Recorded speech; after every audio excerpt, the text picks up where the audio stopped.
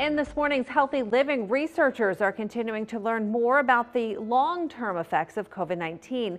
And now a new study shows the virus has been associated with a risk for developing hypertension, otherwise known as high blood pressure.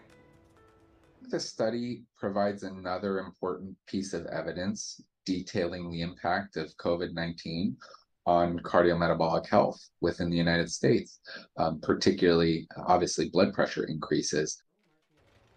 According to the study, at a 6-month follow-up, hypertension was seen in about 20% of hospitalized patients with COVID and nearly 11% of non-hospitalized patients with COVID. Researchers also found those hospitalized with the virus were twice as likely to develop hypertension than those who contracted influenza. In addition, hypertension was more common among older adults, males, and individuals with pre-existing health issues and those treated with certain medications. Dr. Luke Laughlin, a cardiologist with Cleveland Clinic and not part of the study, says it's unclear why there's a link between COVID and hypertension. However, there are several possible theories.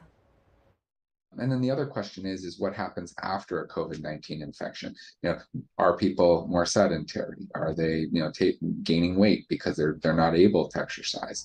We don't know that, but that's a possibility as well.